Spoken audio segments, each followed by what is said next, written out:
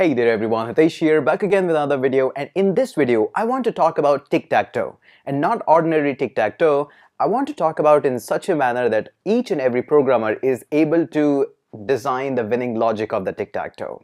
Now, I do totally understand that Tic Tac Toe is a stupidly simple game, but it is also the fact that not each and every one of us is able to design us, and definitely that's the case because we know some of the programming languages, maybe C, C++, Python, Java, Ruby, Angular, React, Android, iOS, but still, when we are designing this particular game, there are some hurdles which always comes to us. Now, designing the game is the easy part because you just can align a few buttons, and clicking on that button you can change the image to simply a 0 or a cross. But what's interesting is how we design the winning logic of this game. Now, the winning logic behind this game is absolutely simple. I would call it as ridiculously simple. But the problem is that even if the winning logic is just composed of few AND operator and a couple of if and else, that's pretty much it. Still, a lot of people still face that, how am I gonna write the code for this winning logic? I'm not able to even think. So help me how I can think and process this information. First and foremost, it's totally okay that if you are not able to critically think and are able to design logic, because it happens to each and every programmer. Some people like to accept it, most simply like to deny it. But it's not the case. Every single one of us face some trouble while designing this game for the very first time. So first, what you need to do is stop thinking about winning the game. Our brain is trained that this game is ridiculously simple, and our brain just keep on switching into the winning logic. So instead of understanding the game itself, we try to move on to the phase where we are just trying to win the game. So stop there for a moment and let me explain you how you can design a winning logic in any programming language, whether that's Java, JavaScript, Angular, iOS, Android, whatever it is. After watching this video, you will fully understand that how we can write the code for the winning logic in Tic Tac Toe. Now, in order to explain it further, I have to move to my iPad. So let's try to understand this tic-tac-toe game here. So I'm using my iPad, and first and foremost, we're going to be deleting a lot of stuff. So just focus on understanding the stuff. So how does a tic-tac-toe game look like? It has a box. We have already seen that kind of stuff. And in the box, we have this kind of stuff. And then we have got this kind of stuff. Okay, that's the very easy stuff. And we have played this game too many times. That's why you're focusing too much on winning.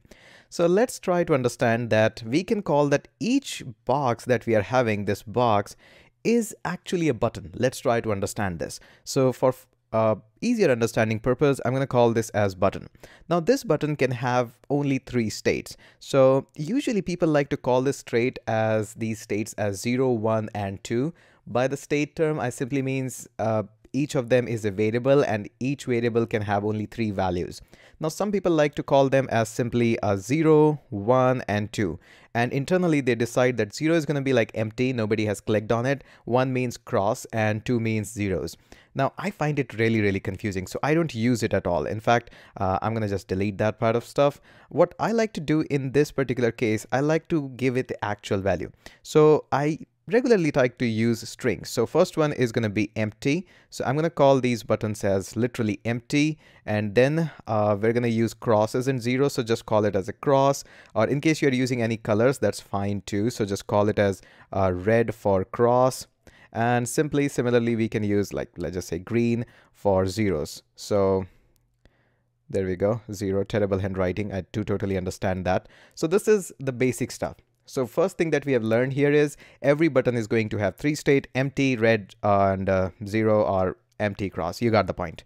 Okay, so let's delete that part.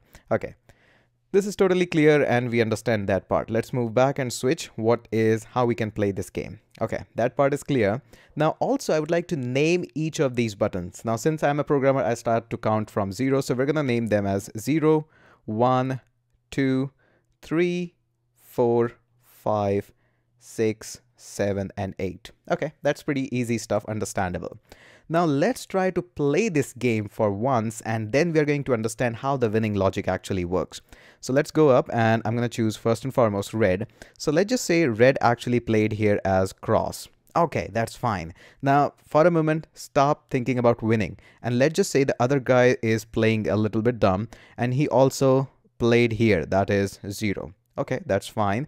Now comes up the red guy again. He played up here and he marked an X here again. Now, technically what is happened, your brain is actually programmed to write a 0 on position 2, but we are not going to do that. We are going to understand this game. So let's just say the other person is playing here.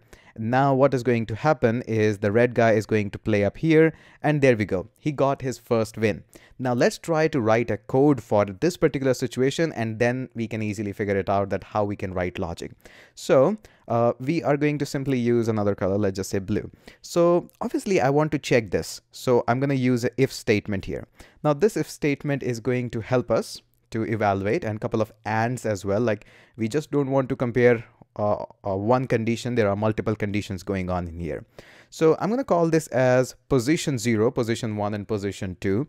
So first and foremost, I want to check that if the item at position 0 is empty or not. And I want to check if it is not empty. That's my first condition. I want to check it. Okay, that's it. Really simple. And if that condition is like fulfilled, that means somebody has played at position 0. I want to check a few more conditions. Let's go ahead and do that. So obviously we're going to use an AND operator there. Pretty simple stuff. Now what I want to do is I want to check, what is the check? I simply want to check that if at position 0, whatever the value is, it can be red.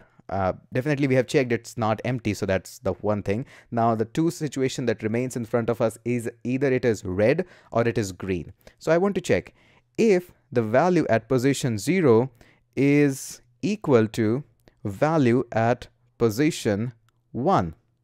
So that's my first check. So I'm checking whether this POS1 0 is equal to POS1. Okay, I want to check one more thing here. So I'm going to just put an and another condition that I want to check. And this time I want to check whether the position, whatever the value is at 1, is also equal to value at position 2. And if that's the condition, that's my winning logic, because if the first value is not empty and the first value is equal to second value and second value is equal to third value, that means you've got a winner here. So in that case, I can just print out a message, simply print win message. I'm going to just call it as winning message. So that's my very first and very simple case scenario. So what can be the other place where user can win? And writing code for that is ridiculously simple, because we are now checking for pose 0, pose 1, and pose 2. So how many positions do actually we have to check? And that is really simple. First and foremost, we need to check up this one. So that is a winning streak. This is also a winning streak. So you have to check at 3, 4, and 5. You also have to check at 6, 7, and 8. That is a winning streak. Now you have to check for this streak as well, which is 0, 3, and 6. You have to check at this streak as well, which is 1, 4, and 7. You have to also check for this streak, which is 2, 5, and 8. You also have to check diagonally, so we have to go this way also. So you have to check at 0, 4, and 8 as well. And finally, this one as well you have to check. So that is 6, 4, and 2, or 2, 4, and 6, however you want to say that. And that's it. You have to write exact same if statement for these values as well. And there we go. You have got your Tic Tac game for winning logic. And this logic can be applied for JavaScript, for Ruby, for Python, for iOS apps, for Android apps. And that's pretty much it. So now if you're designing any tic-tac-toe game with this similar kind of logic, let me know in the comment section as well. I'd love to see what you are creating with this video. I hope this video is explaining all the things like ridiculously simple way.